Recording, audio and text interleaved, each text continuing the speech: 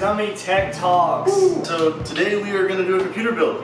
Todd's going to build a computer. Woo! I'm going to do it. Yep. I've never done it before. I've assisted, I've put in parts here and there, but never done a full build ground up. So really excited, and it's mine. So yes. A lot of time, effort, money has gone into acquiring the pieces for this build, and really pumped. I'm excited. We've selected certain parts so it's a really good computer, but also so that there's a clear upgrade path if he feels like he wants to throw more money at it later on, he can.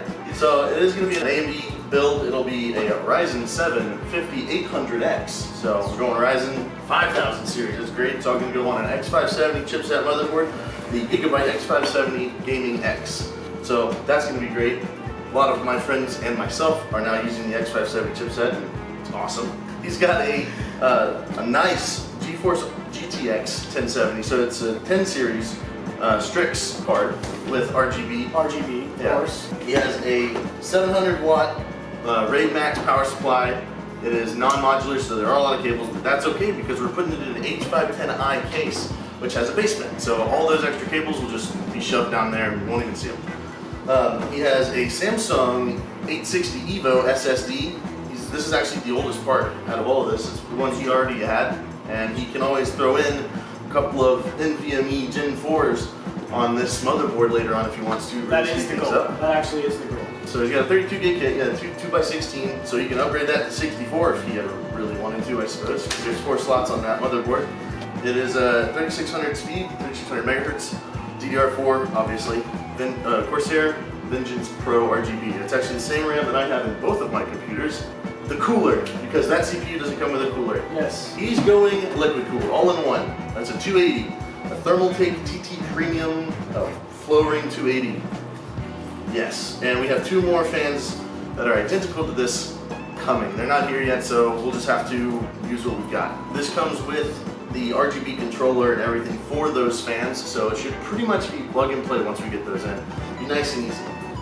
I think now it's just time to get rolling. Yep, time to build. Let's build the stuff on this and test boot it. Let's do it. I'm gonna let you do it. Woo! So this is gonna be putting the CPU, cooler, and RAM together, and we'll have to stick the GPU on it to do a test boot just to make sure everything works.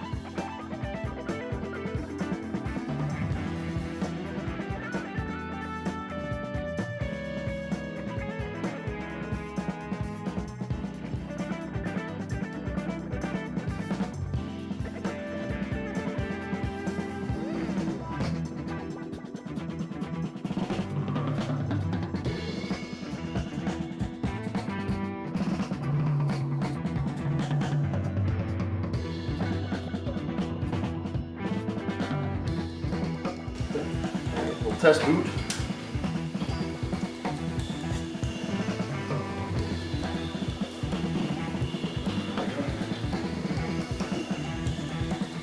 There you go. Hey. Everything works. Now we just basically take it apart and put it back together in the case. Alright, so now we're going to unbox this new case. It actually is the black version of this, but it is the NZXT H510i. Yes. And I actually have the white version of the H510 non-I, and it's nice. I'd probably go black if I did it again, but yeah, no, it's very nice. A lot of room, nice basement underneath to hide power cables and stuff. There we go. And this one has a vertical mount for the GPU, which we plan to utilize. Boom.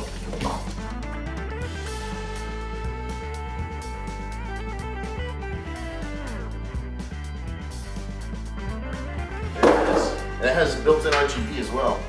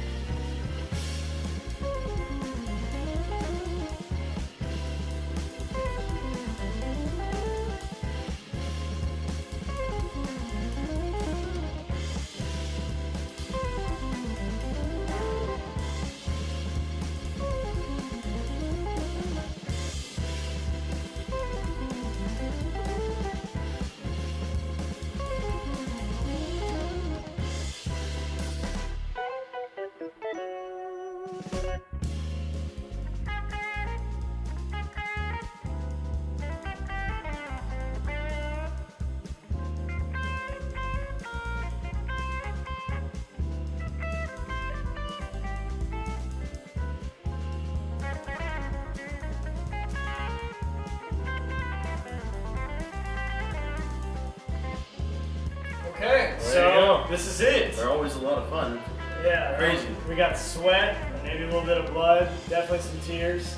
But yeah, it's your done. first official computer build. Absolutely, I'm very excited. We haven't hooked up to a monitor other than to test that, do the test boot, so the RGB on the graphics card is configurable through software that we'll have to plug in and mess with. But everything else is working. We're excited. I can't wait to play some games on it. Heck yeah. It'll be fun. If you want to see some more videos like this, make sure you subscribe, like the video, tell us how you feel about it, and definitely share, and hit that bell too. That way you get some notifications whenever a new video is posted. So, happy Tuesday, everybody. Have a great rest of your week, and thanks for watching.